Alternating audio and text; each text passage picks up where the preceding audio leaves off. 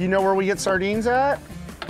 At the bait dock. It's really given me a career and a lifetime of satisfaction. And I don't know a lot of people that have been able to combine, you know, what they grew up doing as a hobby, or as, honestly for me, it's been a lifestyle since I was 4 years old, and converting that into a job. And I feel like I'm obligated. I'm obligated to this sport.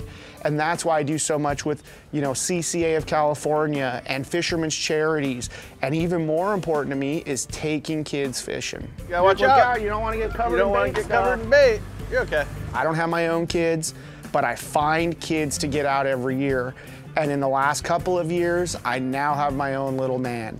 And that's my nephew, Duke. Worried about flaking. My brother had a kid 4 years ago. I was immediately connected to that kid, though. I love the kid. I plan on spoiling this kid to no end. Look out, Duke, here he comes with more fish. And he is nuts about fishing.